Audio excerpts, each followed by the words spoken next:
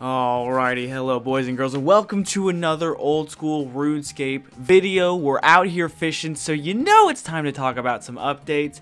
Guys and girls, League's Trailblazer is a little bit less than 2 weeks away. As of the day I'm recording this, it is October 17th, and we got a ton of juicy information regarding some of the areas and some of the things we're going to be able to unlock and like the progression of how we're going to do so. Now there's a lot that I'm glad I didn't make this video right away. I was planning on making this video a little bit sooner, but I'm glad I didn't because just a couple days ago they updated it, and basically they're like, yo, you guys pointed out a lot of things that you're right about and we need to kind of fix some of those things, so we're going to go over those in depth. We're going to go over each area, some of the unlocks, and some of the things that you can potentially do in said area, because you're only going to get to pick a few.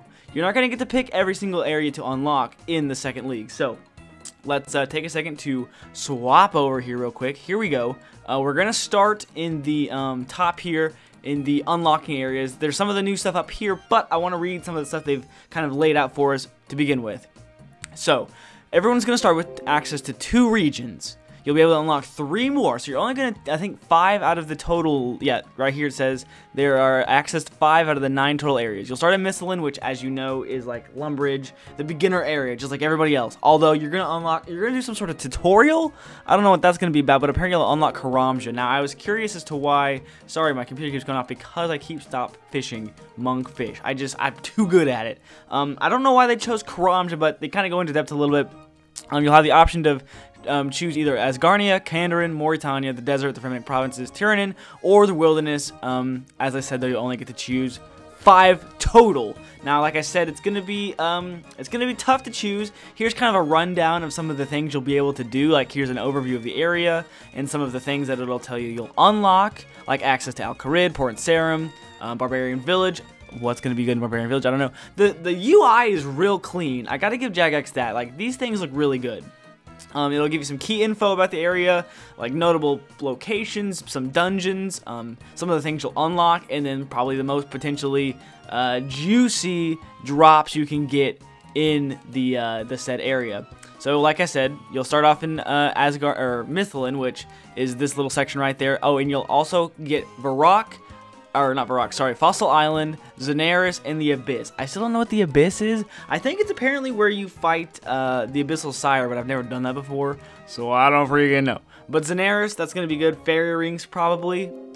Lunar stuff. Or not lunar stuff, but you know, the Draymond Staff.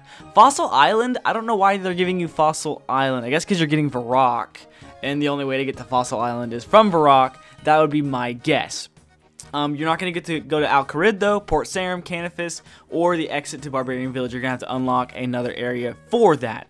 So, like I said, unlocking Karamja you'll do after some sort of tutorial. Don't know what the tutorial is going to be. I'm trying to imagine what the tutorial could possibly be.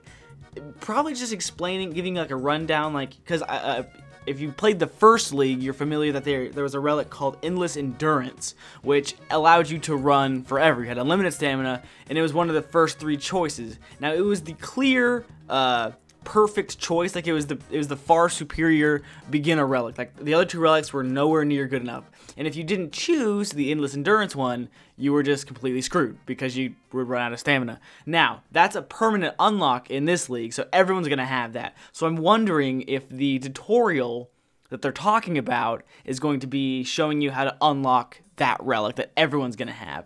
I don't know. That's just my kind of guess. So, be that as it may, whatever this tutorial is going to be, they chose Karamja because of basically as sort of a balancing, because the only real pull to Karamja at the early game is going to be like a rush to Fire Cape or Infernal Cape. However, that's going to happen. A level 3 Infernal Cape, I'd love to see it. Never going to happen, but I'd love to see it. Basically, like they're just saying here, they just wanted to unlock it for free to balance everything out because they didn't want to. Basically, they're like, we're essentially Jagex's little puppets. They just want to see us race around and dance for their amusement, doing, you know, level 3 challenges for Fire Capes and Infernal Capes until we inevitably blow our pixelated brains out. But that's neither here nor there. It basically what they're saying is it resulted in an early lesson in the area unlocks for the player. Like I said, probably teaching us how to do everything, the race to the fire capes, and just wanted to. Oh, it also solves the player-owned house issue by giving access to player-owned house portal from the beginning. I didn't even think about that. So then they give you a little bit of a rundown of Asgarnia, which is it's a free-to-play world. Wait, is this league going to be available to free-to-play players? I thought they said you had to be a member though. Why did they say that? Free-to-play world, huh? Along with the island of Entrana, gross. Pest control, so I guess this would be beneficial for maybe trying to get early Void. Although, I mean, Void doesn't really have that many uses for the league, if I'm thinking. And then Troll Country, which is gonna, you know, making their way. If you want to go into Catherby, and then that's gonna be about it. So this one so far kind of seems like, what can you get from? Okay, Falador, that might be kind of useful. At Port Sarim, is that going to be the only way to get access to charter ships? I wonder how that's going to work. Oh, Draenor? Oh, man, okay. So, I mean, again, early level stuff, that one might be pretty useful. Kandarin, which kind of gives you access, the access to the gnome. So that's going to be gliders, I'm betting. Spirit trees. This is probably going to be one you're going to have to get. Ardoon. Oh, yeah, dude. Okay, Mourners, Ogres, Seers Village, Nightmare Zone. Wait, the Nightmare Zone is restricted. Players can instead obtain Nightmare Zone points by purchasing them for 1 coin apiece. Oh, so you're not going to be able to just sit there and AFK, but you can buy Nightmare Zone points, huh? That's interesting. Mauritania, so this is going to give you probably raids. Mostly Harmless, Brain Dead Island, Dragon Tooth Island, and Harmony Island, and the Patrodamus Temple. Berg de Rot, Darkmire. So yeah, this is going to be for an end game one. Oh, Barrows? Man, okay, Mauritania, that's going to be a hard... Because how can you do this without Barrows, right? Or I guess if you're not going for a PVM strategy, if you're going to... Or, you know what I mean, if you're going to go not for a PVM way. But I don't know how you would... Like, especially if you want to go like in the wilderness or anything, you're going to need better gear than just... I don't know. That's just my thinking. That's going to be a tough one to have. To not have, I mean, rather, is to not do... Bears, but maybe, I don't know. The desert, so this is going to be obviously the Al-Kharid area. Calphite Queen, Narda, Pollenveach. So I guess if you're wanting some fast thieving XP, I'm trying to think of any major benefits to this one. The Sorcerer's Garden, Desert Treasure. Oh, okay. So yeah, Ancients, man. So there's like, I mean, you're going to have to be pretty picky here with what you're going to do. I didn't even think about that. That's good, man. Fremennik Provinces, so this is going to be Dagonoth Kings, Relica, Fremennik Isles, I mean, like the Helm of Netzanar, which is like the best in slot helmet. How are you going to, without Fremennik Island? I don't freaking know. Lunars? I'm imagining Lunars probably, because that whole thing is probably branched into one thing with the Moon Clan Island. Fremennik Provinces, yeah, that's going to be, charter ships? Oh, so you can probably only charter ship to the ones that you have unlocked throughout the thing. Okay, that makes sense. Yep, several shortcuts to the number if you've unlocked them. That's kind of what I thought. Okay, so this is going to be Elvland, probably the Gauntlet. Oh, Zulrah. A lot of people are going to want to do Tyrannon for Zulrah. If you want the Fruit Tree patches. Oh, Zalcano. This is going to be a big one, too. This is going to be if you're feeling risky, though. This is going to be very end-game stuff, you know. Although, I don't know if you could, I mean, you wouldn't have access to crystal weaponry. You wouldn't have access to, like, any of those places. That's going to be Underground Pass, probably. I mean, not that you would want that. And then you have just straight up the Wilderness. This is probably going to be an easy no for me. The Wilderness is treated a little bit differently, however. Instead of just... so basically, there's no, like, if you can still be attacked by other players, obviously, but if you do, it's not treated like a regular PvP death. Instead, you are just treated as a, like a monster killed you, so you just drop your stuff. I don't think they get all of your loot. I think it's just on the ground, you get a gravestone, just like it is in the regular, or just not like it's in the regular game, but it's like if you died to a regular monster, is what I meant to say. The Wilderness is included in its entirety. No last man standing, which makes sense. You'll be able to face off against the Catalyst Elemental, KVD, Corp Beast, and gain access to Mage. Oh, so yeah, this is going to be, without the Mage Cape, a lot of things are going to be a lot more difficult. Like Zulrah, for instance, and raids. Wait, which one of these oh, I was going to say there's no Korund at all, because that was what the whole first league was based off of. But, so the only raid you're going to have access to is the Theater of Blood, if you choose Mauritania. I didn't even think about that, because there's no Korund whatsoever. Deaths will behave differently in the wilderness when completing in the league. PvP deaths will be treated like a PvM death. Your lost items moving to a gravestone, and the gravestone moving to your respawn location. So, the wilderness is going to be a little less dangerous. Oh my gosh, I'm sorry boys to interrupt the video, but I thought that was my freaking heron, but it's not. Anyway, sorry.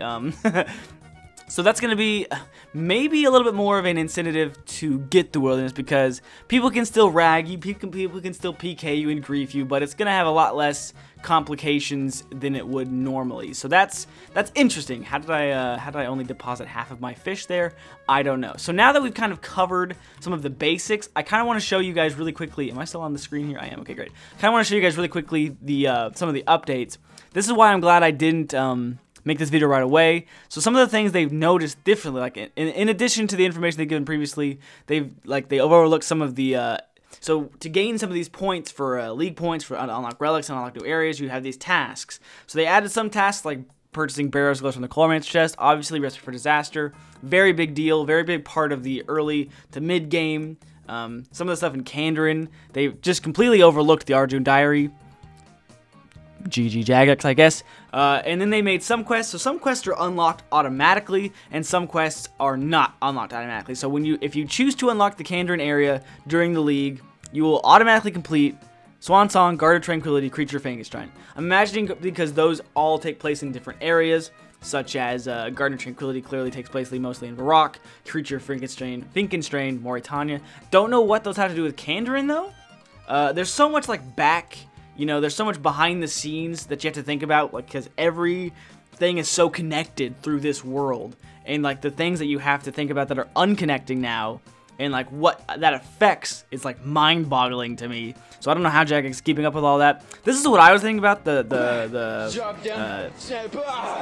My brain just completely blew apart. The charter ships, sorry. Catherine and Port Khazard trade members now start Granite. Don't know what that's gonna be for. Probably, I'm assuming, a quest or something they just couldn't like. Because I'm assuming Granite is only available like in the quarry, and if you can't get to Al Kharid, I don't know what to do there. In addition to the information they've given previously, they've now got Kandarin Diaries, and you unlock some benefits for that. So instead of the information they've given previously, the following diary task in the Western Provinces will now be completed upon unlocking Kandarin. So because some of the things you can only do like in the Gnome Stronghold, stuff like that. So like I'm saying, or like I said, a lot of these things you just have to think about.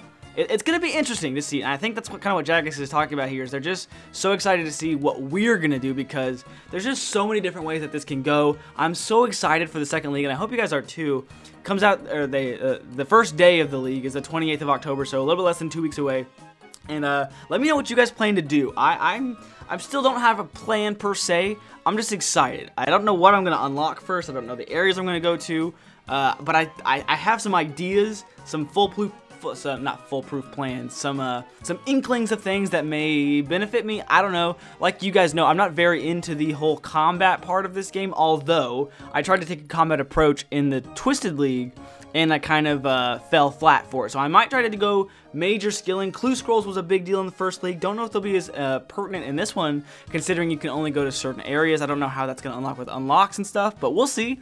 Let me know what you guys think. Thank you guys for watching this video. Leave me a like, hit subscribe if you want. We're back, hopefully for good. Videos should be coming out daily again. Sorry for the long breaks in some of those. I know we went like 4 days without a video, 5 days without a video here and there, and I'm sorry, but we should be back. Hardcore Iron Man went up yesterday. Go check it out if you haven't. We're still alive, obviously, because I'm right here. Thank you guys for watching, and I'll see you very soon, hopefully tomorrow at noon. Thank you guys for watching. I love you guys, but until then,